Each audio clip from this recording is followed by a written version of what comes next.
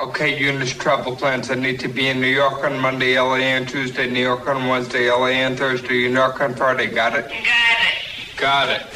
So you want to work here. What really makes you think you deserve a job here? Well, sir, I think on my feet I'm good at figures and have a sharp mind. Excellent. Can you start on Monday? Yes, sir, absolutely, without hesitation. Congratulations. Welcome aboard.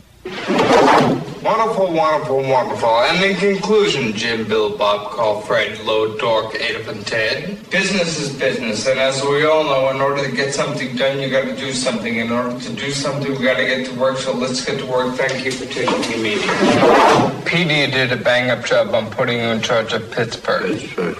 I know it's perfect, Peter. That's why I picked Pittsburgh. Pittsburgh's perfect. Peter, may I call you Pete? Call me Pete. Pete.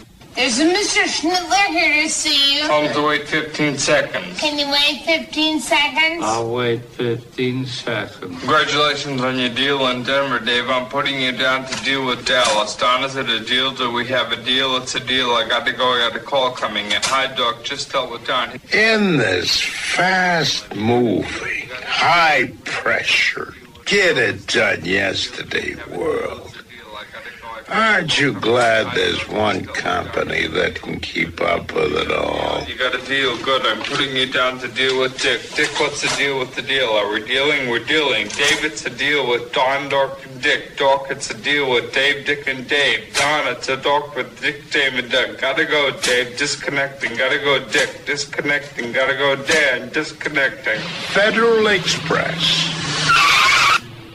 But it absolutely, positively has to be there overnight.